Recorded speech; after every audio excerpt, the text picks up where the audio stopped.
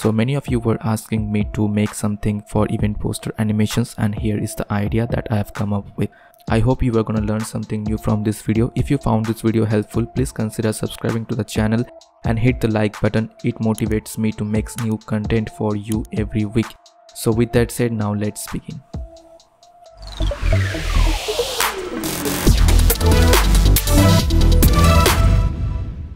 Alright, so here you can see that we have provided all of the assets required for this particular project, and I have also included the particles as well. So right now what I'll do, I'll just drag and drop the image 1, that is our main image, and I'll scale it down a little bit and I'll position it over here. Okay, and after that I'll create a new background, so I'll name it as BG, and there I'm gonna add 4 color gradient. I'm gonna select a particular color and just increase the size of it. Okay, and for this color 0.1 I'm gonna give it a whitish tone, and for this one as well, and I'll drag that over here. And now just place this BG under your image 1. After that I'll just lock this BG layer, and now I'm gonna type in a text. Let's type in live,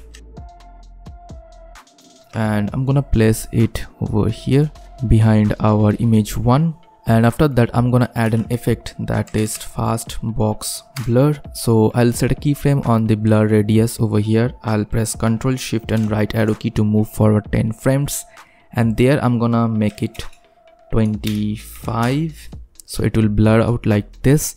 And I'm gonna press Ctrl Shift and right arrow key again, and there I'm gonna make it a 0. Okay, so now press U, and here you can see all of the keyframes over here. Now let's ramp it. So here you can see that it is blurring like this, and it is giving us a pulsing effect, but I want this effect to be continued throughout the composition. So for that what I'll do, I'll just quickly add an expression, and that is loop out.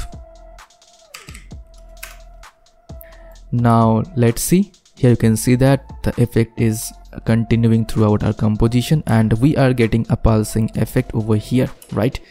That looks cool. Now after that what I'll do, I'll just quickly create a new composition and name it as 2.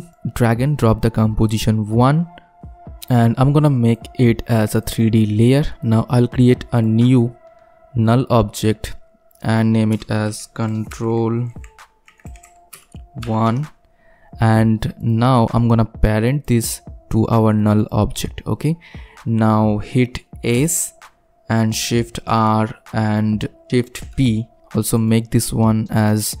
Now here you can see that we have Z rotation, we have scale, and we have position. So I'll set a keyframe on the position, scale, and Z rotation as well, and I'll press U to reveal only these 3 keyframes. Okay, now I'll just drag that a few frames forward, and there I'm gonna increase the scaling of it just like that, and I'll change the Z rotation as well, and I'm gonna change the position like this, so it will come up like this. Here you can see, looking cool. Now select these 3 keyframes, Ctrl C to copy and Ctrl V to paste. Okay, now I'll go a few frames forward, and there I'm gonna again zoom in, and I'll change the Z rotation like this.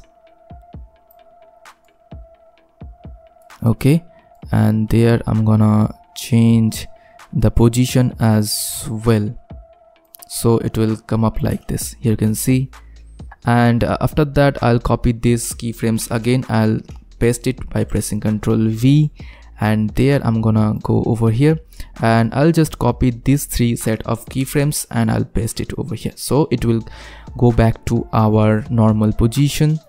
And now let's ramp preview. Here you can see, fine. Now what I'll do, I'll just select all of these keyframes and I'll ease, and now let's ramp preview it. Alright, and after that here you can see that I have provided some particle animations. Just drag and drop that and position it over here. You can zoom in, and there I'm gonna change the blending mode, so I'll press F4 and change it to screen, so it will look like that. Let's change the hue and saturation of it, so I'll just change it to something that matches our composition. But one more thing, here you can see that we are seeing a lining over here, so quickly fix that as well. I'll just select this one, I'll go to the ellipse tool and just press shift and create a circle over here. You can place it and press F and change the pixel, so it will add some feather, and here you can see that now it is blending properly, right? I'll just duplicate this particle one more time by pressing Ctrl D, and now I'm going to place it over here. Okay, so now overall it will look much better, right? Now let's ramp preview it and let's see how it is looking. Pretty cool. Okay, now let's create our third scene. I'm going to again copy this BG, so I'll press Ctrl C and I'll do Ctrl V for pasting, and here I'm gonna drag and drop our image 2 over the BG and just place it over here. Type in another text and let's type in set it behind our image 2 and just increase the size of it like we did previously. And after that I'll just create a new rectangle. Okay, and increase the size of it. Perfect. Now we are going to use this one for animation and I'll name it as matte, and just place this one above your text layer and set the track matte to alpha matte. And after that I'll press Ctrl Shift and P to add a position animation, and I'll drag this one a few frames forward. Now I'll just drag it like this so it will hide. Here you can see. Perfect. Quickly copy this thing by pressing Ctrl C, and I'll do the same over here, Ctrl V, so it will add an animation over here. Let's ramp preview it. So here you can see, and after that I'll just add the smoke layer above our matte. And also one more thing I wanna add, I'll add smoke 2 as well, and let's just add it over here, and I'll press Ctrl D to make a copy, then R, and just place it over here so it will look like this. Perfect. Now just unsolo these two layers, and at this position let's select all of this layer, press U to close them up, and select the matte layer. There I'm gonna create a mask, so make sure that here you have selected tool create mask option, and now press shift and drag it like this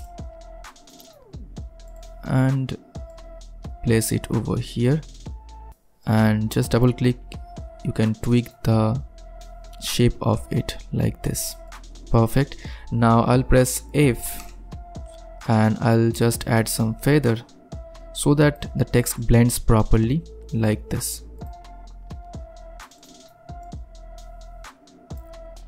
Perfect. Now just unsolo this layer. Here you can see the text is blended properly over here. Okay, and after that here you can see that I have provided a flower PNG image. Let's just drag and drop that, and I'm gonna place it over here, and I'm gonna add a tint effect on top of that.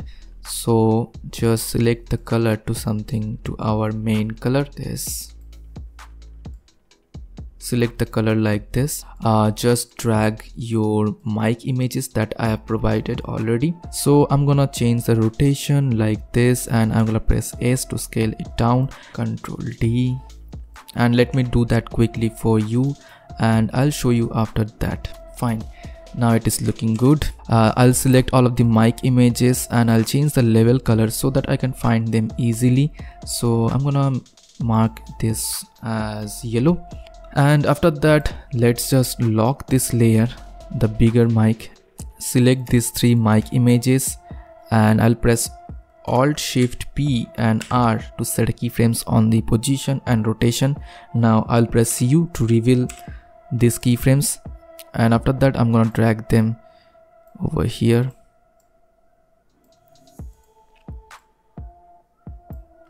Okay, fine. Also go 20 frames forward and then just drag these mics again.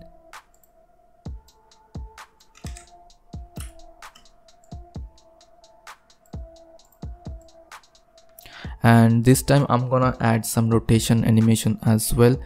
so you can just rotate it like this.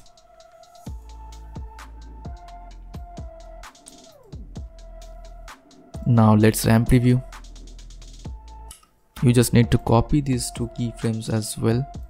So what I'll do, I'll just place them over here.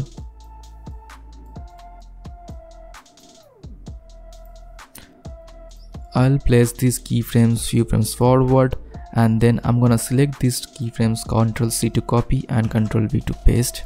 Ctrl C to copy, Ctrl V to paste, Ctrl C to copy, Ctrl V to paste. Now let's RAM preview. Here you can see it will look like this. Perfect. Now one more thing we need to do, we have to place these three mic images behind our image 2. So I'll just drag them behind our main image and I'm gonna crop them over here. Now let's RAM preview the final composition. I'll add a new adjustment layer, so I'll press Ctrl Alt and Y to add an adjustment layer. I can add a transform effect over here, and there I'm gonna add a scale animation and position animation. I'll press U. I'm gonna quickly scale in and I'll change the position of it as well to over here. And let's just position it like this. And to add the text animation, I'm gonna use a free script, and that is Animation Composer. And there, if you go to starter packages, you get a bunch of free preset to add animation. So I'm gonna use this overshoot and position animation, and after adding that, you can see it is looking like this. Pretty awesome, right? Now I'll just duplicate this one by pressing Ctrl D and I'll place it over here. Nice. Now when the transition completes, I want this scene to go back. So for that, I'm gonna go again. Let's close the Animation Composer, and I'm going to again to our adjustment layer, and there I'm gonna add another keyframe, and I'll press Ctrl Shift and right arrow key to move forward 10 frames, and there I'm going to press it reset. So what it will do, it will go back to our normal composition, and at this position I'm going to crop the text layer as well, so it will look like this. Okay, fine. I'll select the mic image and I'll press P to reveal the position. Now I'm gonna press Alt and left click to add an expression, and let's type in wiggle and 2,10. So it will give a subtle wiggle animation to the position. Here you can see it is changing the position, right? Here you can see. If you want, you can increase the number. Let's set it to 5, and now let's see. It will move pretty fast, but I don't want that. I'm gonna add it 2, and I'm gonna make this one 20. I hope this will look good.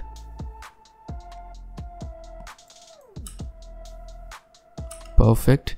Now just copy this expression. Select that, right click and select copy expression only. So after that, I'm gonna select another mic image, and I'm gonna go to position, and I'll press Ctrl V to paste that expression, and I'll press double E to reveal that wiggle expression again, and I'll make this one 10. So the images are small, so we don't need a much higher number of position changes, right?